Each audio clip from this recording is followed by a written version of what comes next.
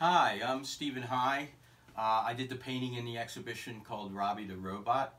I'm very pleased and honored to be part of this exhibition. It's a great honor to be around such wonderful artists as this has been gathered together.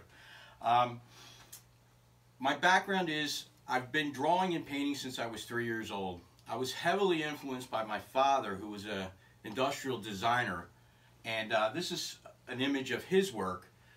He worked for the Ford Motor Company. He was an advanced stylist in their dream room, and he designed future cars all through the 1950s and into 60s. He was a large influence because I was always at his drawing board from the age of 3. I've been drawing and painting. And you could see why I would be influenced in drawing or painting robots. I was always interested in the mid-century modern period of the design. I think it's one of the greatest periods of American design that there was. A lot of new innovation came out of it, the streamline and all of that type of thing, aerodynamic, and what their ideas were the future were. I also like vintage color. I like to do paintings that evoke a nostalgia, so that when the viewer sees it, it takes them back to a place in time. And I also like to involve some humor. I don't do heavy, depressing type of work. I do work that's pretty straightforward, that just really, when you see it, it makes you smile. That's the type of work I like to do.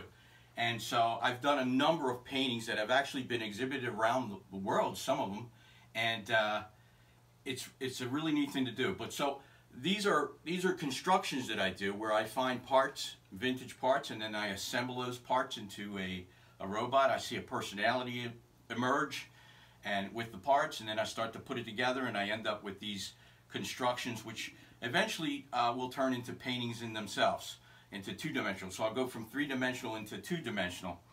I'm also a published author and illustrator.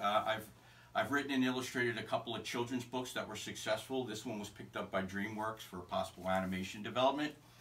And all of this work that I've done where I'm painting these single objects, I'm very much influenced by the pop art movement of the 1960s.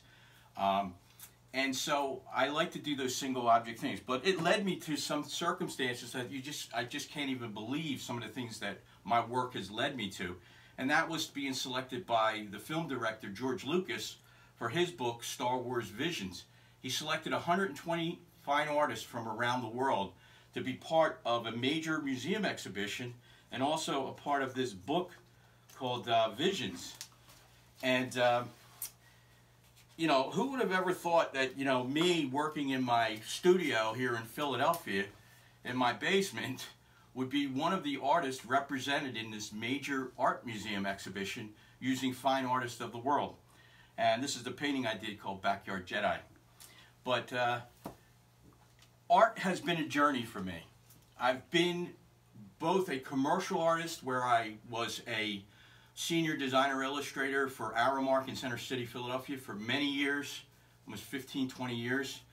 I was a senior designer illustrator for a greeting card company for many years, which taught me how to really make deadlines and become a working artist, someone who understands what it takes to create art, but also art that can be seen by others. It's been a journey, and I continue on this journey. I never know where that's going to take me, but I'm happy to share with you the Robbie the Robot painting. I love painting robots. It's one of my favorite subjects to do.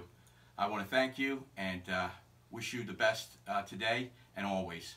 Thank you, Stephen Heigh.